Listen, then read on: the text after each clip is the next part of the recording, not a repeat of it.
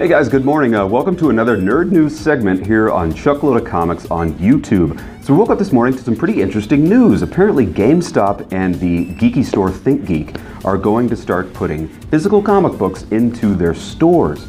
This is pretty wild news that took me very much by surprise. If you go to GameStop, if you are a frequent GameStop visitor or Think Geek customer, you'll notice they've really ramped up their collectibles, their Marvel t-shirts and toys and stuff like that. They've really started a big comic book presence in their store as well. They've decided to, on a trial basis, they're going to open up in 20 separate stores around the country. They're going to start putting comic books out there.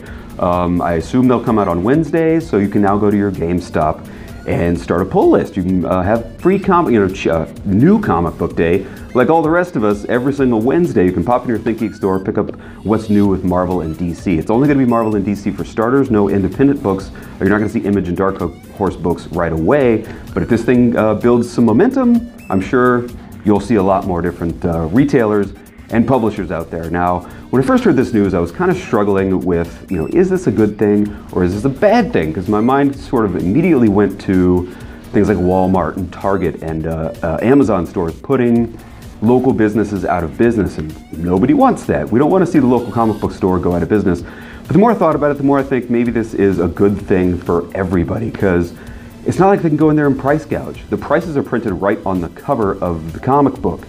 So they're not going to, underbid or undersell the local comic book store.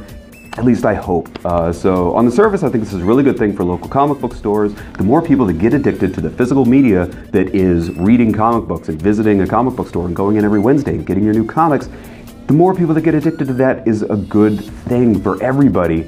So at the moment, I'm really excited. If your local GameStop is doing this, please, I implore you to go in there and start buying some comic books there. Start the movement, help the wave, go, fuel the fire that is physical comic book reading. So anyway, that's kind of your nerd news for the day. For more nerd news like this, click that subscribe button down there or join us at youtube.com/chuckloadofcomics. It's early, you guys. Have a wonderful, wonderful day and a fantastic weekend. We'll see you here next time.